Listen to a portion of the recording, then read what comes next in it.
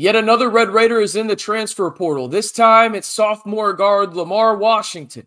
And in today's video, we'll discuss his entry into the portal and why things could be getting a little brighter for the Red Raiders when it comes to the portal, as a potential prospect could be set for a visit to the 806. Hey, how's it going, everybody? It's RC Maxfield here for the Back to 12 podcast. If you haven't already, be sure to like the video, hit that subscribe button, and turn on that notification bell. It goes a long way in terms of helping the channel and letting us know what kind of content y'all like. So do that, as well as head on over to the scarletandblackinsider.com, where you can stay in the know on everything Texas Tech men's basketball in the transfer portal at the drop of a hat. I mean, we are keeping you up to date on everything in terms of the latest visits, the players that Texas Tech has contacted, and much, much more. So join one of the fastest growing Texas Tech communities on the internet over on the scarletandblackinsider.com. All right, let's jump into today's video in terms of Lamar Washington, because you look at what the Red Raiders have on the roster, and it's not much right now, and now it gets a little bit thinner. As Lamar Washington is set to enter the transfer portal for the Red Raiders, this news isn't surprising.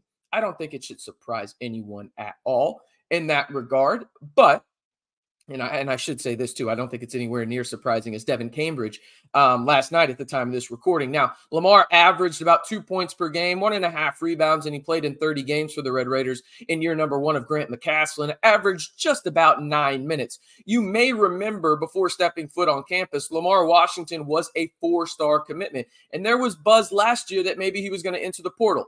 Now it's official. He is going to enter the portal and leave Texas Tech more than likely, and if we're being honest about it, I don't think it should surprise anybody in the sense that not only he's going to test the portal, but also if he heads west. Remember, he's a West Coast guy. I think that's probably where he ends up. What level? TBD on that front. It would not shock me at all if he ends up at UNLV. Remember, former Texas Tech assistant coach Barrett Peary is out at UNLV. He was a big reason that Lamar ended up in the 806. Maybe they reconnect out there with the running Rebels. That's just a theory on my part. But when it comes down to it, Lamar didn't really do too much in the 806, and some of that was partly his own doing, and some of it was just circumstance, right? In the sense of you had a lot of good guards in front of him, and he just really couldn't carve out a role for the Red Raiders in terms of sustainability and actually playing double-digit minutes as a sophomore. Now, when it comes to where Texas Tech is right now in the sense of how many scholarships are available, RC? Great question. 9. Yeah, you heard that right. 9 scholarships available as it stands right now for the Red Raiders. There are only 4 scholarship players on the roster right now that are not in the portal, okay? That is Darion Williams, Chance McMillan, Kerwin Walton, Ameli Elahu, and then as a walk-on, you have Jack Francis. You also have another walk-on from the high school ranks coming in. So technically only 4 scholarship players, 2 walk-ons as it stands right now for the Red Raiders going into the 2024-2025 season. No need to panic. It's still very early on in the transfer portal process. In fact, the Red Raiders, as it stands right now, could potentially be getting some good news in the sense of a portal target visiting the 806. In fact, let's go ahead and talk about that right now. Don't be surprised if you hear about Brendan Wenzel from Wyoming being on an official visit to the 806 here in the not-too-distant future. He's a 6'7" guard with 1 year remaining. He averaged about 11.5 points per game last year, 5 rebounds, just over 1 assist, but he shot the lights out, shooting nearly 38% from 3. Really good catch-and-shoot guy, can guard multiple positions, has a good high basketball IQ, and understands spacing and how to use screens really well to create that maximum space for him to get an open look on the offensive end. Now, my comp for him has been this, mostly because of the body size and everything like that, is Justin Gray. However, Texas Tech fans will know that name, Justin Gray. But I think Wenzel is a better offensive player, but a little bit worse of a defensive player when it comes to that comp. I think he's a much better shooter than Gray, but I don't think he's as good of a defender on the defensive end.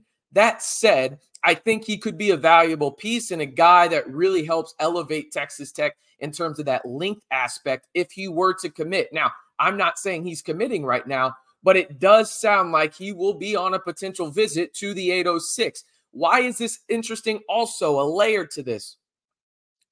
his dad is a Texas Tech alumni.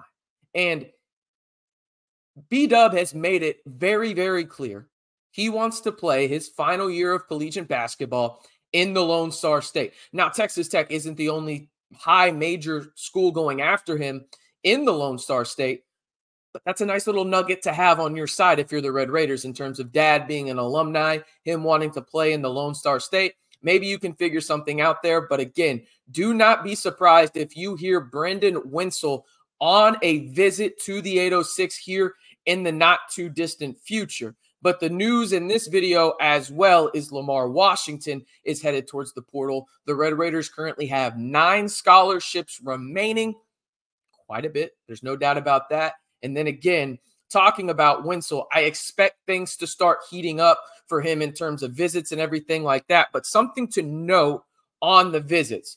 The time of this recording is Wednesday, April 3rd. For those that don't know, a dead period is set to start for college basketball from Thursday, April 4th to Thursday, April the 11th. And it ends at noon Eastern time on the 11th. That's just a dead period for the Final Four and everything like that, the national championship game. So it will be interesting to see the timing of this. Does he potentially get this visit in before the dead period, or is he right on campus as soon as the dead period ends? Will be very interesting to see with Brendan Wenzel, and a lot of things can obviously happen. So you're going to want to stay in the know right here on the Back to 12 podcast. And the easiest way to make sure you see these videos is like the video, hit that subscribe button, and turn on that notification bell. And while you're at it, you might as well leave a comment too, just to get that YouTube algorithm going so it can go to the top of your feed so you can stay in the know on everything Texas Tech men's basketball all year long. Another place to do that is the Scarlet and Black Insider. Austin, Massey, Jacob Harris, and myself are keeping you in the know on everything Texas Tech men's basketball, including the latest visit rumors in terms of players that Texas Tech has contacted, and much, much more. So join the Scarlet and Black Insider today. I'll leave the link down below in the comments. And listen, don't panic, Texas Tech fans. It's okay right now. You got 9 scholarships. I get it. It's one of those deals where it's like there's not very many players left. You still got that core right now.